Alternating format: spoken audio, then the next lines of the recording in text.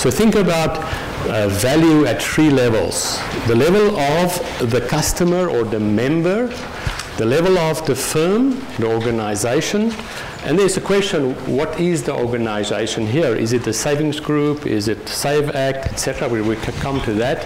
And then the level of society. So think about a 3-level value framework. If we start with value for the member and value for the customer, as I would call, because a member sounds like somebody that's waiting for a handout. A customer must be served by those groups mutually.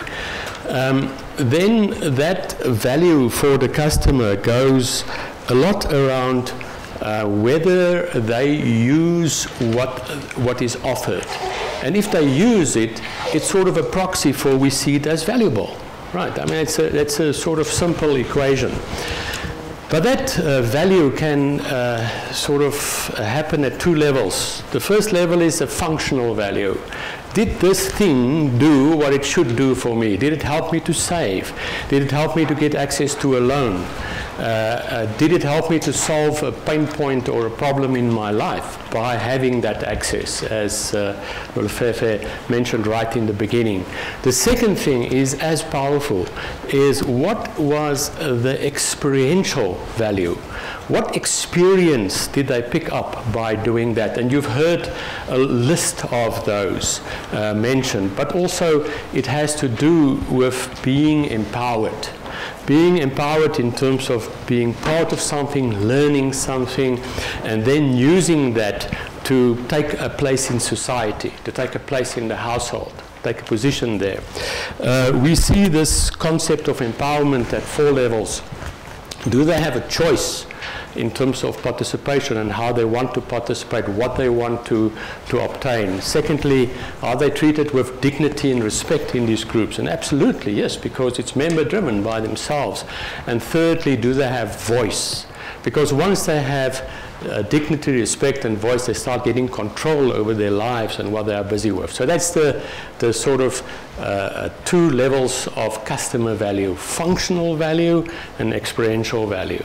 If we go to the firm, the question is, I want to add one more thing. The final test to see whether these group members are really empowered is when they stop seeing Save Act loans and savings as products, but as tools that they can take and use in their lives. That's a very important sort of changeover from receiving services to being empowered to use that service as a tool in your life.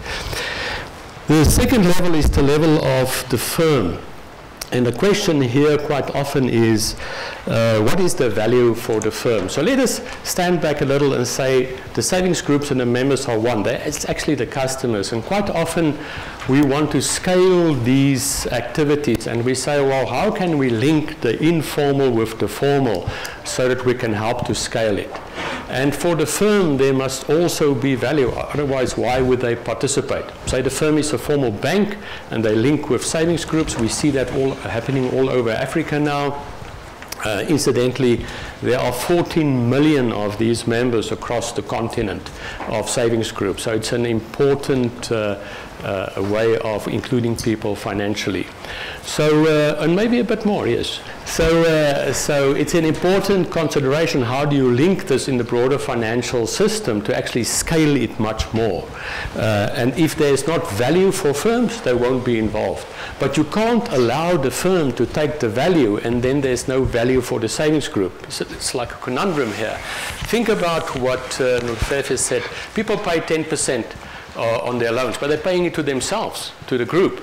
So if you do a calculation at the end of the year at share out, the internal rate of return of these groups are quite often between 30 and 40%.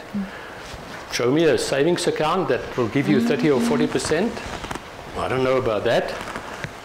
So just think what will happen if the banks or the other financial service providers take that over. That return may go down much lower for the client, and we have to think about that if you want to match the two. The value for society. And the value for society is a value in terms of how do we include people socially, economically, through including them financially. And I think it's also a consideration that's touched on in the work.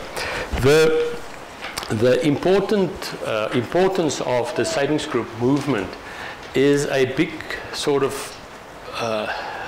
it's big evidence of how informal mechanisms that are sort of quasi or semi-formalized can actually play a big role in people's lives. And it leaves us with a question, whether when we consider financial inclusion, we are too focused on the formal, the point that was made earlier tonight, and we don't sort of look broader at it, at informal and formal finance as our sort of world of financial inclusion.